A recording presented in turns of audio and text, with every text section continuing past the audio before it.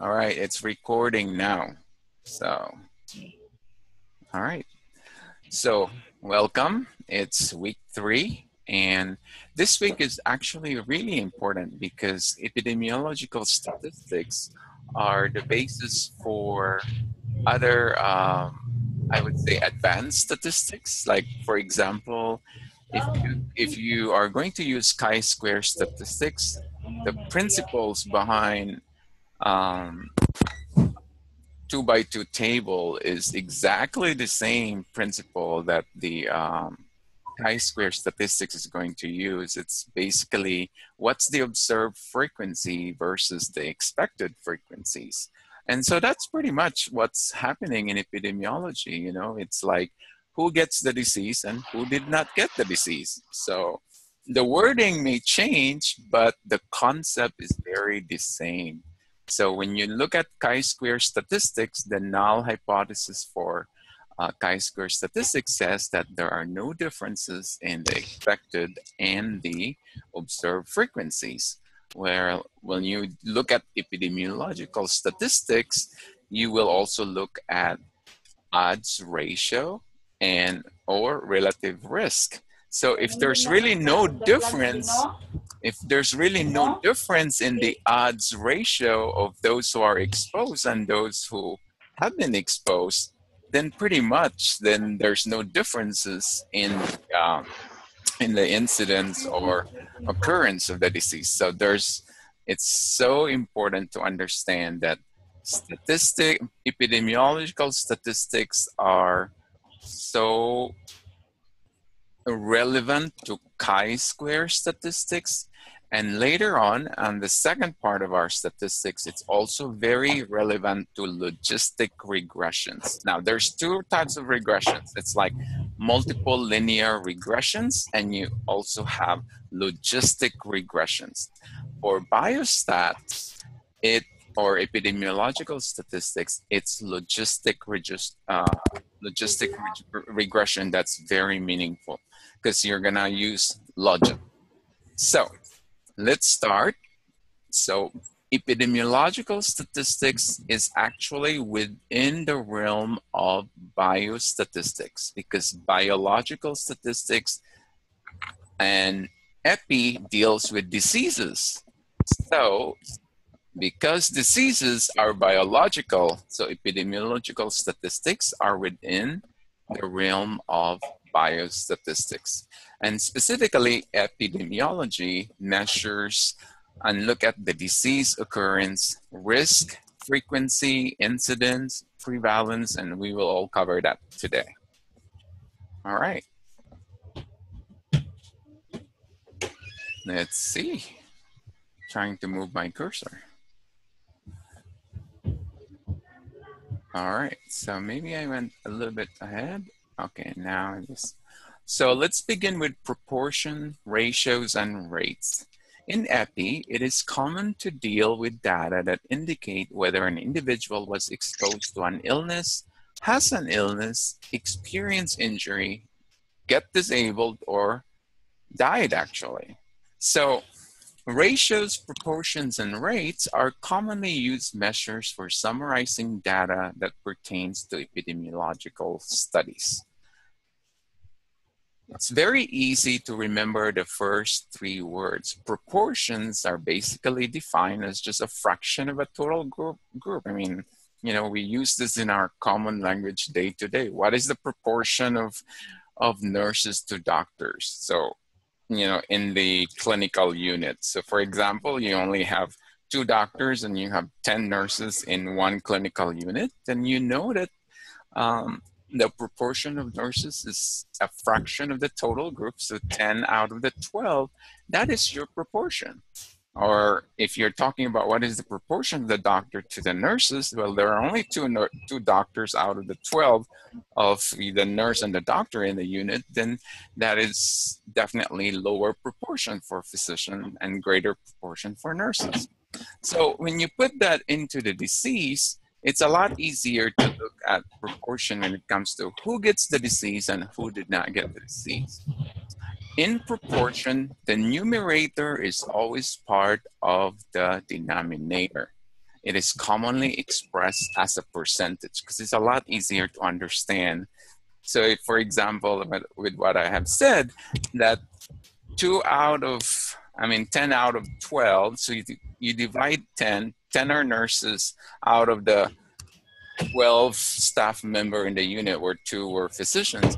10 out of 12, you just simply divide 10 divided by 12 and you multiply it by 100 and you get it as a percentage, and that's the proportion of nurses in the unit. So here's an example here.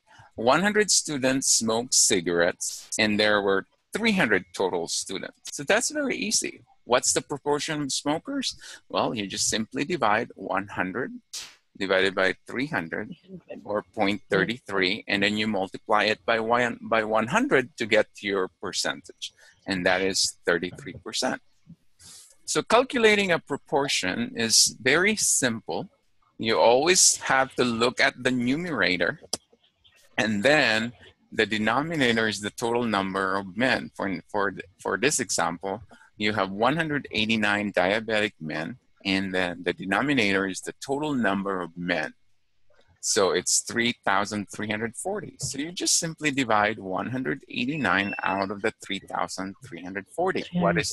What is the proportion? Calculate the proportion. 0.056. 0.05 or 5.66%. Because you have to multiply it by 100. So it's only about 5.66% were men in the study who were diabetic, because there is the denominator is 3,340. Another example for when you calculate the proportions of deaths among men, and because the denominator has to include all deaths. So in this example, it's just a little bit of nuance, but you can see that there were 911 deaths in men, 72 deaths in diabetic women, and 511 deaths in non-diabetic women. And then the total of deaths is 1,494. So when you look at proportion, you actually include all the deaths, because the question is calculate the proportion of deaths among men. Now, in proportions, you have to include the entire population. And so that's why your total of deaths is 1,494. So for men, there were 100 deaths in diabetic men and 811 deaths in non-diabetic men. You have a total of 911 deaths in men. And the question is, calculate the proportion of deaths among men. It didn't say calculate the deaths among men with diabetic or with non-diabetic. It just says calculate the proportion of deaths among men. So you have to add all the deaths in men, and then the denominator will be all deaths. So that includes death in men, deaths in diabetic women, deaths in non-diabetic women. And that gives you a total of 1,494. So you just simply divide again, 911 divided by 1,494, and that is the proportion of deaths among men. 60%. Roughly how much? 60%. Okay. 60.9%. 60.98%. All right, very good. So, knowing those things, it's a lot easier to remember also that when we understand proportions, it's time to move on in understanding ratios. So ratio, in contrast to proportion, again, this is one number divided by another as in proportion, but there's a big difference when you look at the ratio. When you calculate ratio, the numerator does not have to be part of the denominator anymore. So that is a big, big difference between the two, proportions versus ratios. A good example here that's in the slide is that 100 students smoke, 200 do not. So the ratio of smoker to non-smoker is 100 is to 200. So we do not include the numerator anymore to the denominator. Because remember, back in proportion, we always include the numerator to the denominator, right? We include all the deaths in men and the deaths of a women, and then we calculated just the death of the men. So the numerator were part of the denominator when we talk about proportions. But now that we're just talking about ratios, the big difference now is that the numerator does not have to be part of the denominator anymore. So when we have an example of 100 students smoke, 200 do not, the ratio of smokers to non-smoker, you just simply just do the 100 is to 200 or 1 is to 2 or 0.5, which we can simply say that for every student who smokes, 2 do not. Calculating a ratio. So ratio means there's two number, because it has to be a ratio. You cannot have a ratio when there's only one point of reference. So a ratio, when we say an odds ratio, is the ratio of odds. So because ratio means there's at least two numbers. So an example here is that from the cross-sectional study exploring breast cancer risk factors in Utah, 704 women indicate that they had one or more children, and 132 said they had never had a child, with 12 not responding to the question. Now, the number 12 here is just a distractor. It has nothing to do with calculating a ratio. When we calculate a ratio, we simply want to know which one has and which one doesn't, and then you create those two numbers and they become the ratio. So the question here is, what is the ratio of Paris to non-Paris women? Well, 700 women indicate they have one or more children, so they are the Paris women. 132 said that they never had a child. They are the non-Paris women. So basically, to create a ratio, you have to just say 704 is to 132. And therefore, the answer for that question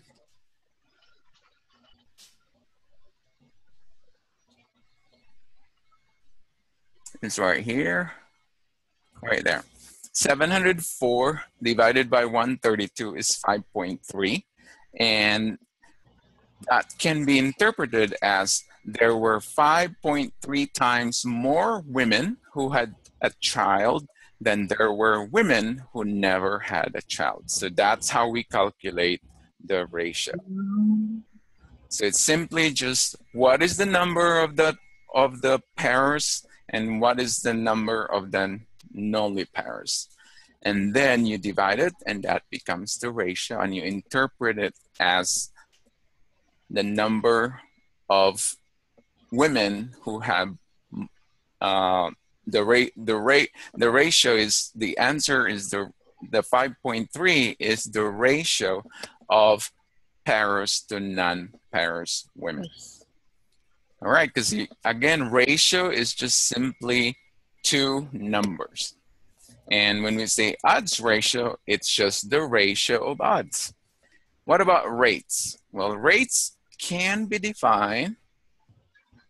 Rates is defined as a measure of frequency with which an event occurs in a defined population over a period of time. This is probably the easiest to calculate, very useful in comparing disease frequency in different locations at different times or among different groups. For example, what is the heart rate?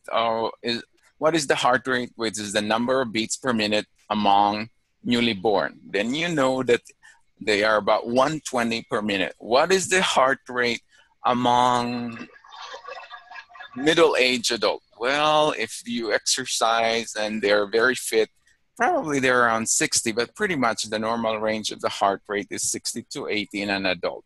So when you compare heart rate with an adult, with a newly born, you can easily make that comparison because rates are basically the measure of frequency of an event that occurs in a defined population. So very easy to understand. I mean, heart rates have different rates in infants, in adults, and even in older adults. So rates is the easiest way to calculate, but it allows you to compare the measure at a different defined population over a specified period of time. Same thing with respiratory rate. Respiratory rate for infants is very different than the respiratory rate of adults, and the respiratory rate of people who are about to die definitely also have a very different rate. You may have, well, let's see, if it's Cheyne-Stokes respiration already, you may have only 8 respiratory rate in 1 minute, which is giving you the hint that, boy, this patient is really about to die, because it's just getting slower, deeper, and less frequent respiratory rate. So rates, very easy to get, and it allows you to compare different defined population over a specified period of time. Percentages, well, it means per 100. It's just a fraction, meaning something out of a 100. It may be of interest to calculate percentage change by dividing the difference between the two numbers by the starting number. So this is one thing that sometimes I struggle. It's like I just have to remember I have to divide the difference between the two numbers by the starting number. So the starting number is always the key to get the correct percentage. For example, here, an increase from 50 to 75 would be, so remember the rule to get the percentages is to divide the difference between the two numbers. So by the starting number. So our starting number is 50. So this is our denominator. And the difference between the two is 25. So you cannot do the reverse. This is where a lot of error happens, because one would think that we would put 50 divided by 25, but no. The correct way of getting percentages is to divide the difference between the two numbers. So 50 and 75, what is the difference? 25. 25.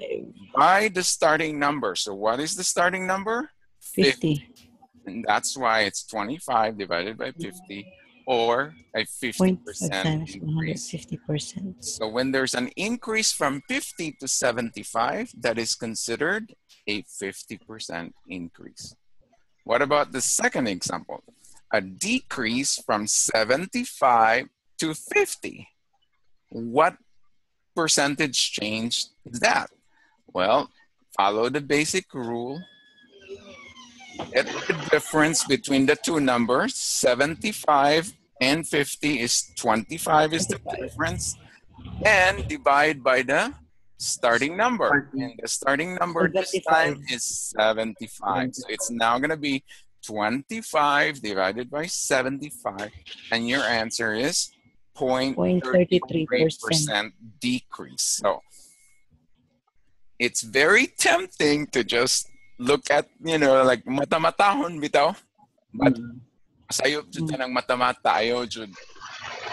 Memorize lang gid the rule nga divide the difference between the two numbers, and then I mean obtain the difference between the two numbers first, and then divide by the starting number. Once dili na nimo kalimtan nga kanang rule, dili jud ka masayop ang nagtubag sa exam. Memoryahon jud na siya jud. Dili pwede mata-matahon, kay kung mata-matahon masayop mo answer.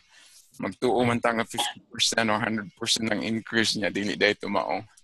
Okay, we didn't follow the rules. So, more percentage problems. 100 students were enrolled in an undergraduate course in 2009.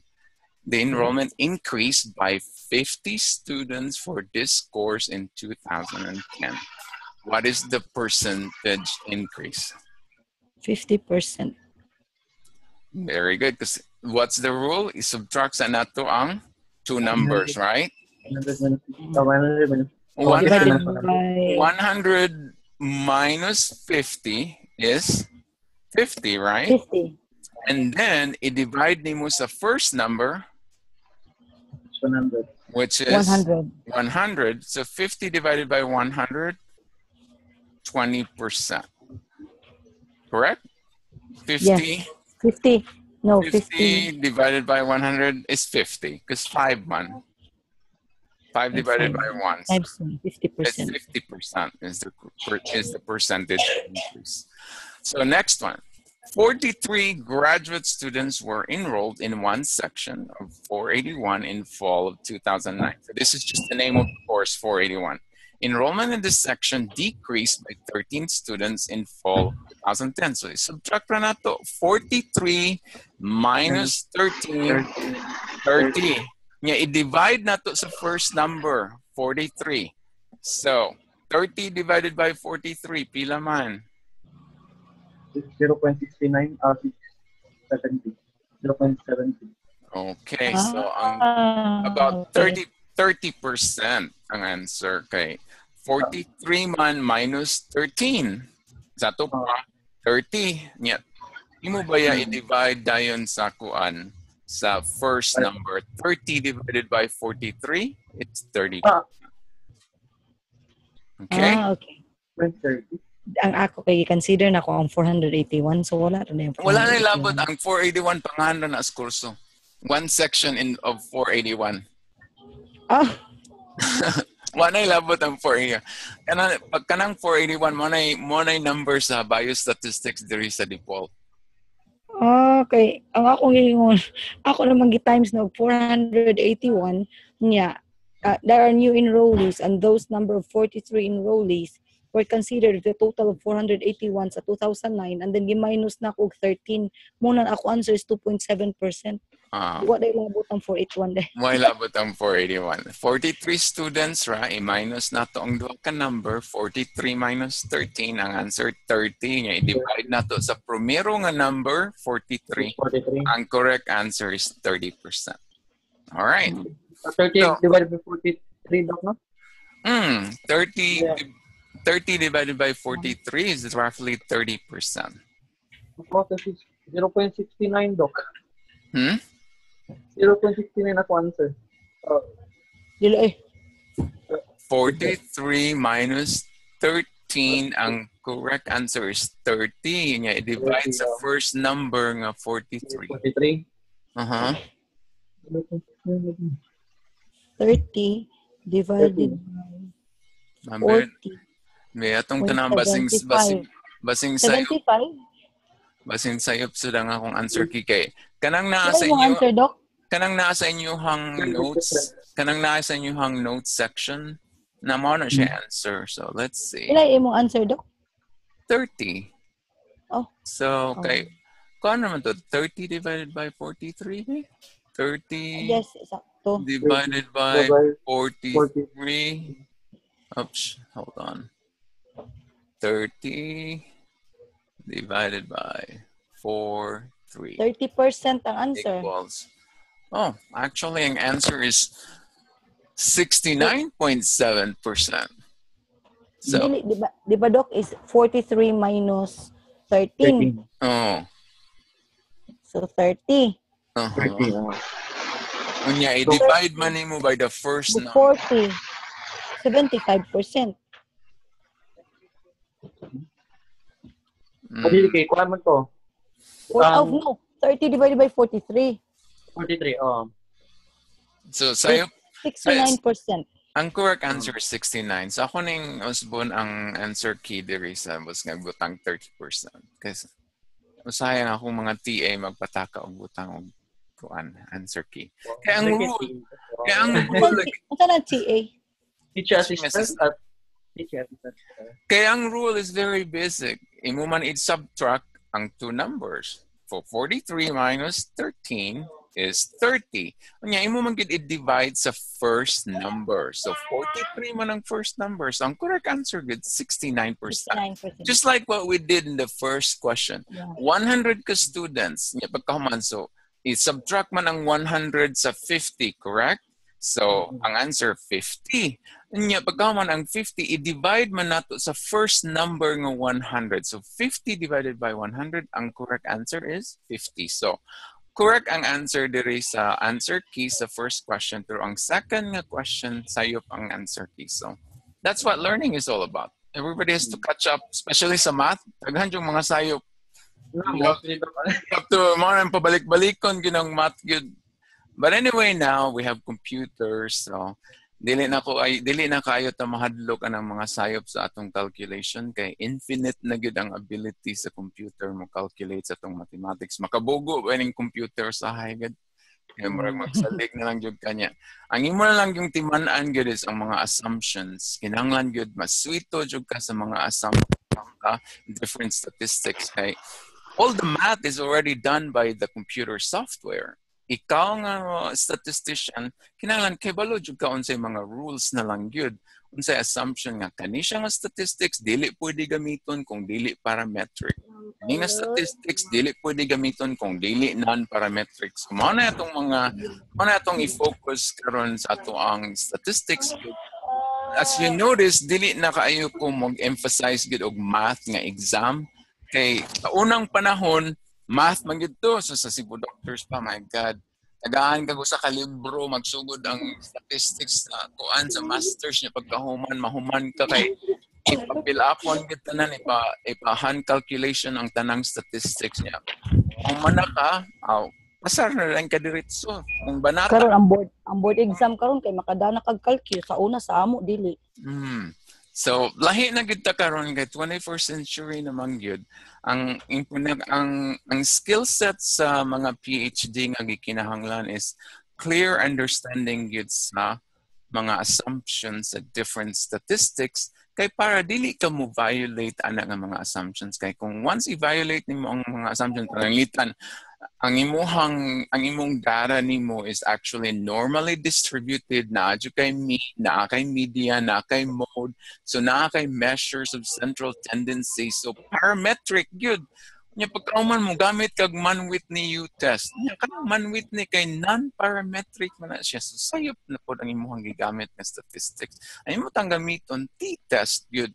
Kaya ang imong data na ay mean, na ay median, na ay mode, yan normally distributed ang pagtanaw nimo sa bell curve. So, mao na yung mga importante na to nga mahinumduman karon sa 21st century is which of the statistics fit the data.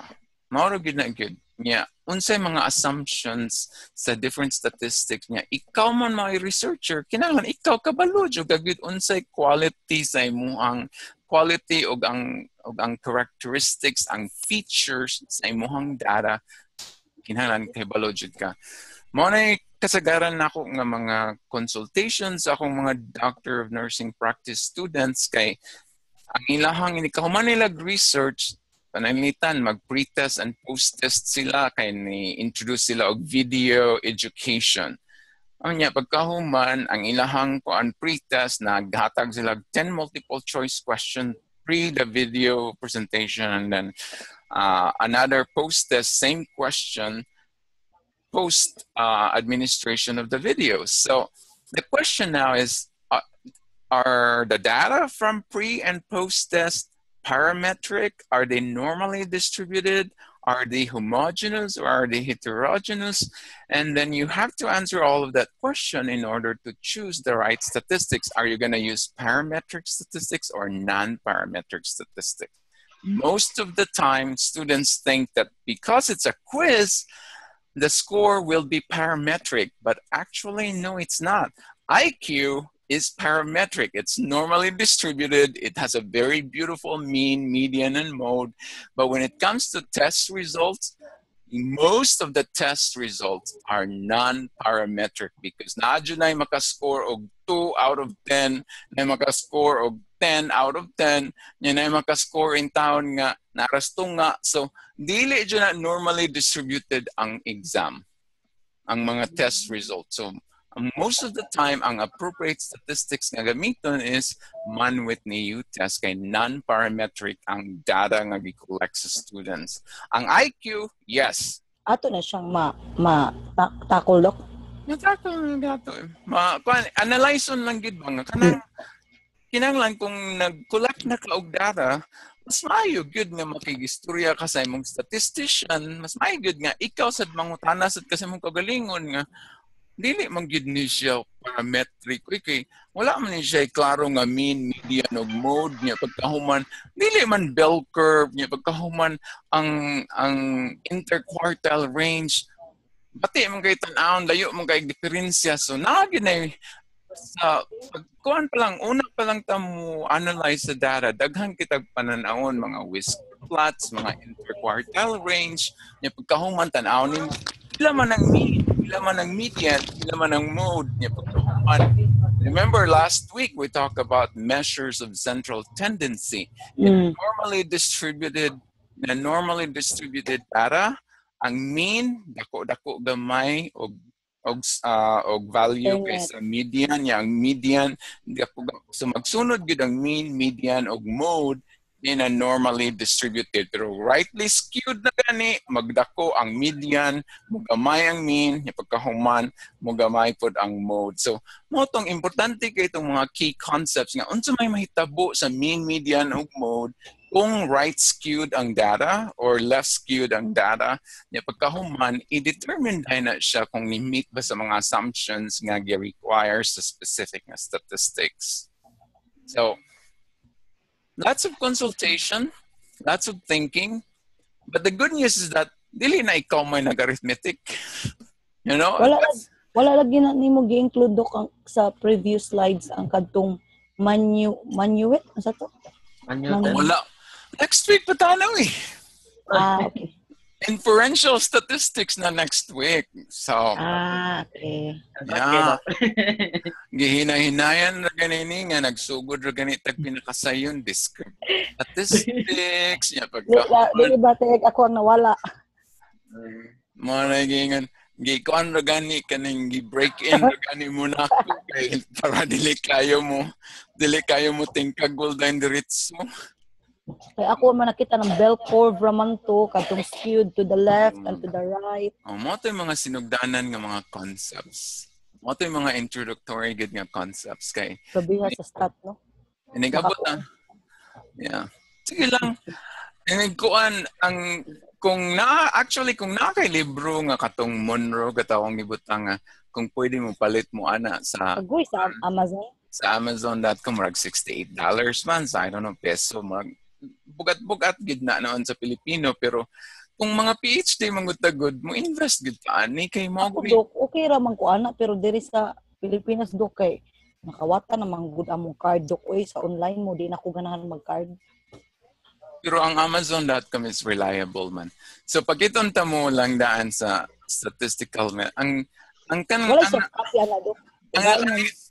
Magpakopya lang jud ko sa table of contents kay kaning table of contents sa Monroe gihan-ay na siya na daan ang parametric siyempre ang mga parametric ang independent t-test niya ang giparisan siya sa Mann-Whitney mo na siya ay non-parametric niya pagkahuman paired t-test mo na siya parametric ang equivalent sa match paired nga ko ang non-parametric mo na po na siya gitawag Wilcoxon match pairs line rank test so ang nakanindot ani gid nga libro kay pagtan-aw pa lang daan nimo sa table of contents ang nasa wala parametric ang nasa tuo non-parametric so dali ra kayo sabton t-test parametric whether it's independent t-test or paired t-test ang equivalent sa t-test nga independent t-test nga mahimo na siyang non-parametric Wilcoxon and pagkahuman ang paired nga t-test ang equivalent na Mann-Whitney ang independent t-test niya, Wilcoxon dayon ang paired t-test. So, all of that, dali ra kay mahinumduman niya. Pagkahuman, next week na nato i-cover kay magsugod naman tag inferential statistics next week. So, inferential means pwede na ta mo predict gamay. So, dili lang kay associations, dili lang kay descriptions or explanations ang atong mabuhat, but we start going through a little bit higher level of sort of mathematical prediction based on inferential statistics. All right. So, next one here.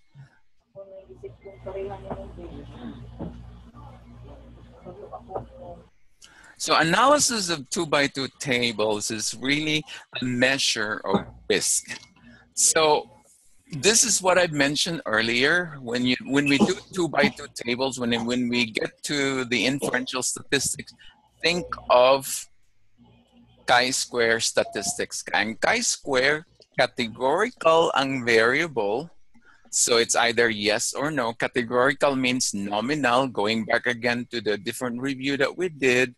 Nga ang type of data is nominal, or what we call categorical. You know, we put number 1, we assign a name. Number 2, we assign a name. So manang gitawag siya nominal or categorical. Ni pagkahuman na dayoy ang next nga set sa to ang level sa tong data ay dayoy ordinal. Pagkamas ordinal na interval. Pagkamas interval, ratio.